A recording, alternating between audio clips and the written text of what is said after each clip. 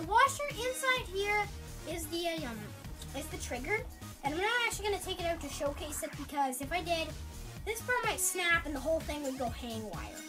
And the next thing, it goes up here, over this pulley, down, hits the lever right here, and bounces the jar of marbles.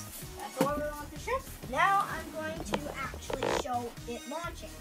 So the cookie thief is gonna go.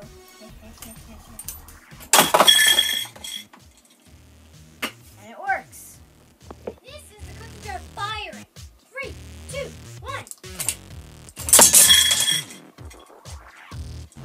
Okay, 1, 2, 3. She's gonna go. What? Didn't work. Okay, keep filming, keep filming. Dang, very hard to pull. This isn't a very good pulley that we made. So, yeah. So I'm just gonna show you how it works. If the first germ isn't very good,